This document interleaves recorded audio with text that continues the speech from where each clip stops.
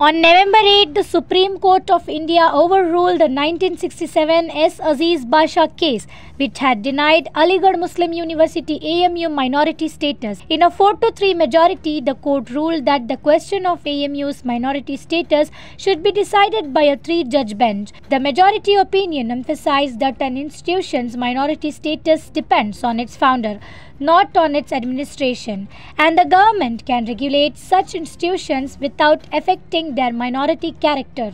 The case stems from the 2006 Allahabad High Court ruling, which had denied AMU minority status, although AMU regained it through the 1981 AMU Amendment Act. The High Court struck down that provision. The UPA government appealed the decision, but the NDA government in 2016 indicated it would withdraw the appeal. In 2019, the Supreme Court referred the matter to a 7-judge bench, with the government arguing that granting minority status to a national institution could undermine access for other communities and affect reservations. Supreme Court का आज का 3-4 के majority judgement Aligarh मुस्लिम university के बारे में उसका खैर मकदम है, उसका इस्तकबाल और वेलकम करते हैं, इसलिए कि एक बार फिर सुप्रीम कोर्ट ऑफ इंडिया ने आर्टिकल 30 को अपहोल्ड किया है कि माइनॉरिटीज अपने इदारे बना सकती हैं और उनको चला सकती हैं।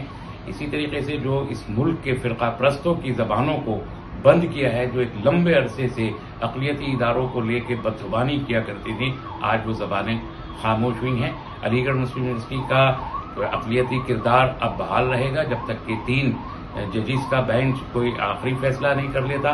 और इस दौरान जो अजीज बादशाह का केस को ओवर रूल किया है और यूपी हाई कोर्ट का जो केस ओवर रूल किया है वर्डिक्ट को सुप्रीम कोर्ट ने, वो एक बहुत ही अहम संग मील है। मैं समझता हूं ये एक तारीखी फैसला है जिसके नताइज बहुत दूर तक हमें दिखाई देंगे और इसकी बुनियाद पर हम ये कह सकेंगे कि मुल्क में अक़लियतों की तालीम का हक अब बरकरार रहेगा और जो इस मुल्क का फिस्ताई टोला बार बार अक़लियतों को गाली देता है इस्लाम पर, अब वो सिलसिला बंद होगा। बहुत सी जबानों को खामोश होना पड़ेगा। खुद हुकूमत के एफिडेविट को भी आज सुप्रीम कोर्ट ने रिजेक्ट करके एक नई नज़ीर कायम कर दी है, इसलिए हम इस फैसले का इस्तकबाल करते हैं।